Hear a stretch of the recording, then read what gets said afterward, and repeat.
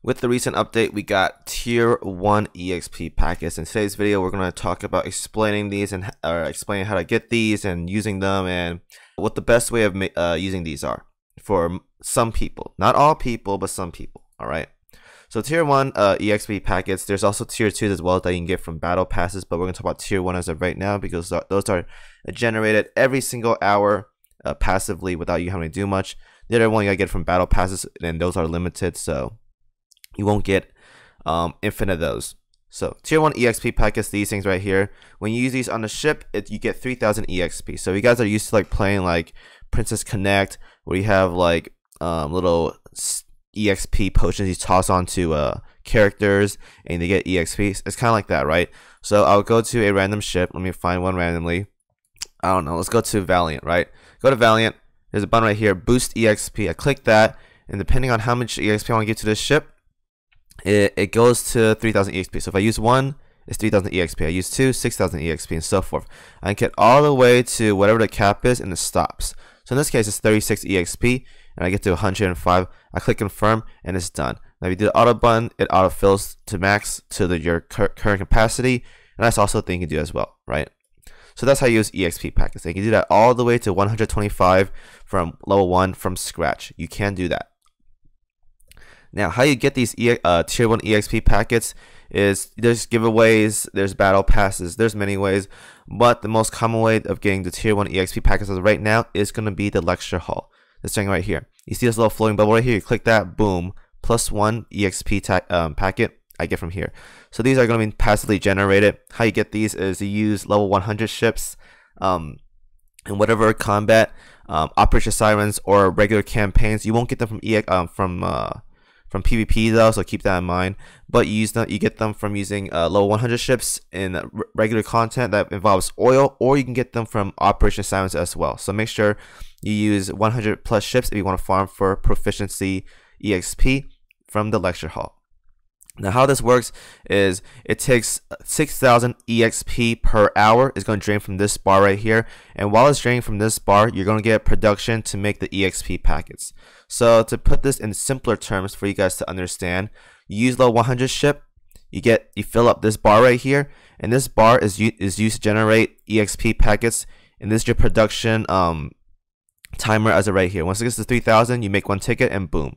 So on average you get about, it depends on what kind of lecture hall you have. So for example, a level 1 lecture hall gets about 1.1 Tier 1 EXP packets an hour, which is about 26.4 a day. A level 10 lecture hall, which is what I have as of right now, you get 2 Tier 1 EXP packets an hour, which is 48 a day. And if you have a level 12, which is the current cap as of right now, you get 2.2 Tier 1 EXP packets an hour, which is 52.8 EXP packets a day.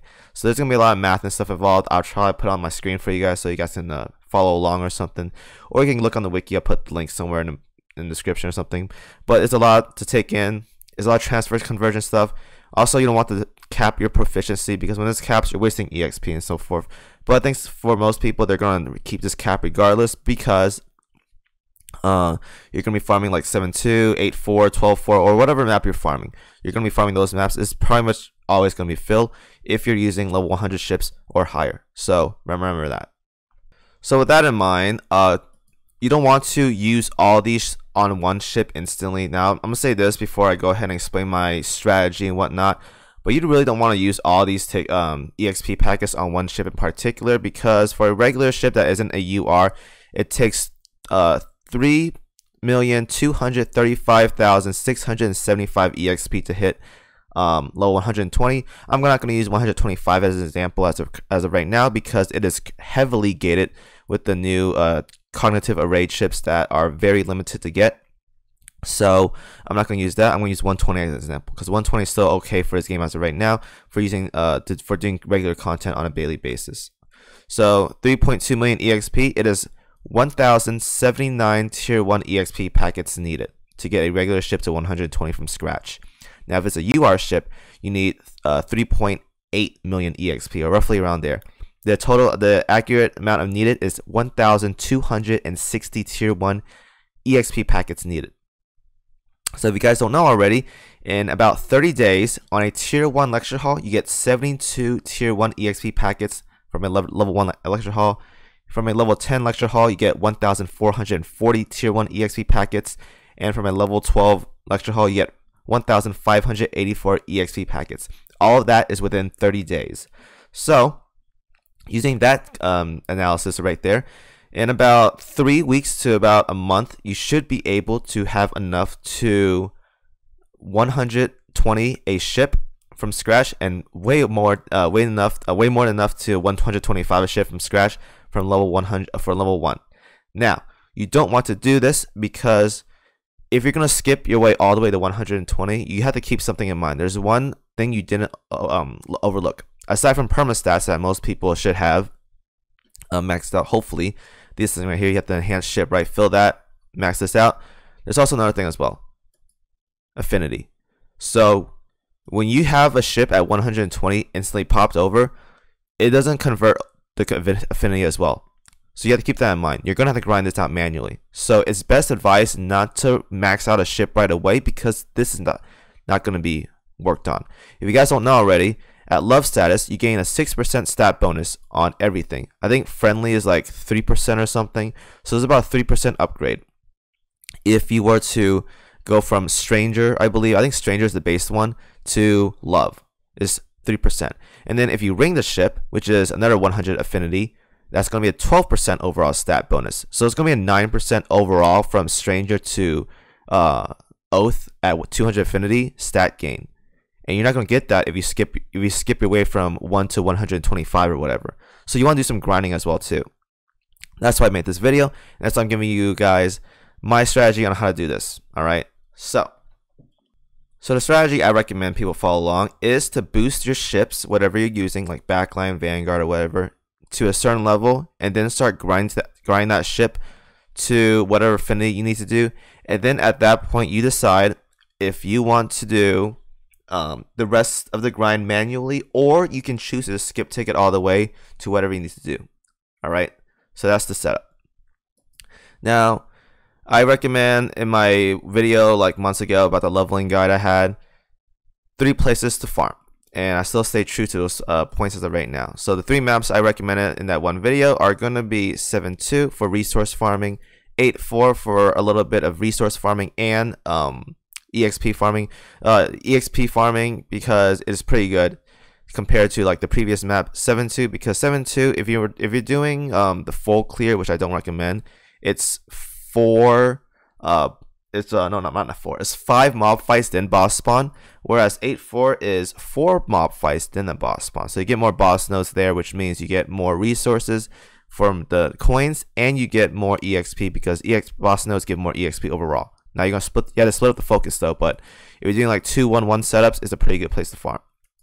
So I recommend 8-4. It's a solid map. It's very easy, so a lot of ships should not be struggling with this map. It's good for carriers, good for battleships. It's a very easy map for you to grind and gives some pretty decent rewards too, because there's 2 question mark nodes if you choose to pick it up. Otherwise, if you full auto, you're not gonna pick that up.